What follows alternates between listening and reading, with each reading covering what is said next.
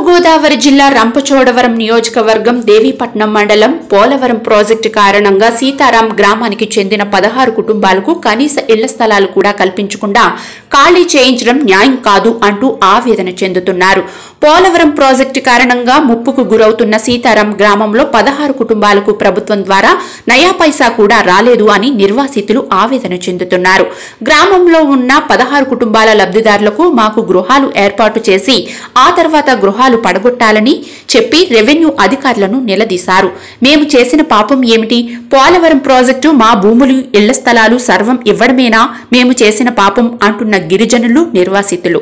మేము పోలవరం ప్రాజెక్టుకు వ్యతిరేకం కాదని మాకు పోలవరం ప్రాజెక్టు నష్టపోయిన నష్టపరిహారం ఇవ్వడం నేరమా అంటూ గిరిజనులు వాపోయారు. గ్రామానికి సంబంధించిన కొంతమంది మహిళలు మాట్లాడుతూ తరతరాల నుంచి ఈ గ్రామంలో ఉంటున్నామని అయినా మాకు ఇళ్ల స్థలాలు కేటాయించడం లేదని, అలాగే సీతారాం గ్రామంలో కరెంటు లైన్ కూడా అధికారులు తీసివేయడం జరిగిందనే విషయం గిరిజనులు తెలియజేశారు.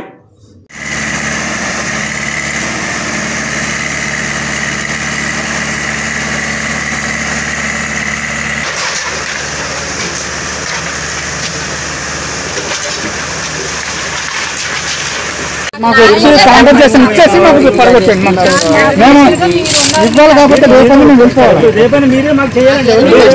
రేపని మేము వెళ్ళిపోవాలి సార్. మేము ఇవ్వాలి కాబట్టి రేపైనా మీరు ఇచ్చి మమ్మల్ని ఖాళీ చేయండి సార్. బయటికి వెళ్ళడం అనేది అది తప్పు కాదు. రెండోది ఏంటంటే ఒకవేళ బయటికి వెళ్ళినా కానీ ఇక్కడ ఏమి అన్యాయం చేయడం అనేది ఉండదు. ఎంక్వైరీ చేసుకున్న వాళ్ళకి పక్కా రికార్డు అధికారులు వస్తున్నారు. పోలవరం ప్రాజెక్టు సంబంధించిన మాట్లాడింది ఉంది మా దగ్గర. మీరు అది అతను ఏమన్నారంటే టోటల్గా ప్యాకేజ్ ఇచ్చి మీకు నివాసం కల్పించి అన్నీ ఇచ్చిన తర్వాత ఖాళీ చేసేయండి అని చెప్తానన్నారు. ఇచ్చిన తర్వాతే ఖాళీ చేయమన్నారు, ఇవ్వకుండా ఖాళీ చేస్తున్నారు.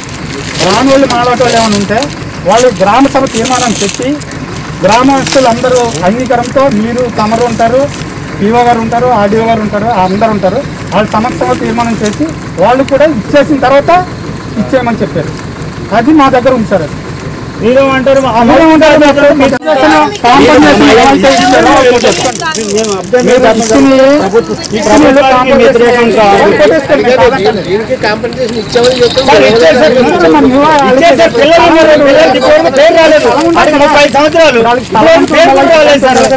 ఇప్పుడు అందరికీ ఇల్లు ఇచ్చి అన్ని కట్టించారు. ఇప్పుడు ఒక డేట్ అంటూ ఉంటుంది. గేటు ముందు సార్ 30 సంవత్సరాలు అంటే ఎప్పుడు స్టార్ట్ అయింది ఇప్పుడు చెప్పండి సార్. గేటు ముందు అన్నారు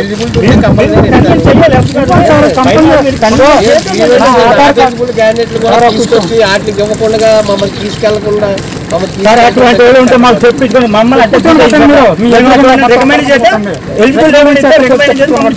ఎంక్వైరీ చేసుకుని వెళ్ళారండి. ఎంక్వైరీలో ఈ చేసుకుని వెళ్ళిన తర్వాత చెప్తామని ఏ విషయం మాకు చెప్పలేదండి. ఈ రోజేమో వచ్చి పెండింగ్ ఉన్న వాళ్ళకి కూడా ఇల్లు పడగొట్టమని చెప్పారండి. అప్పుడు ఆర్డీఓ గారు పడగొట్టమని చెప్పారండి. ఈ రోజు వచ్చి పెండింగ్ ఉన్న వాళ్ళు కూడా ఇల్లు పడగొట్టేస్తామని చెప్తున్నారండి. మేము ఎక్కడ ఉండమండి? పిల్లలు తెలుగుతారు, చిన్నపిల్లలు చెట్టు దగ్గర ఉండమంటారా సార్ మమ్మల్ని? మేము ఎవరికి చెప్పుకోమండి, అధికారులు చెప్పుకుంటే అధికారులు తీసుకెళ్ళి బొక్కలు వేస్తామని చెప్తున్నారండి. మా బాధ ఎవరికి చెప్పుకోమండి? మేము ఎక్కడ ఉన్నాం? చెట్టు కింద ఉన్నామా? పిల్లలతో కరెంట్ తీసేసి 4 రోజులు అయిందండి. కరెంట్ లేదు, ఏమీ లేదు. మా బాధ ఎవరికి చెప్పుకో?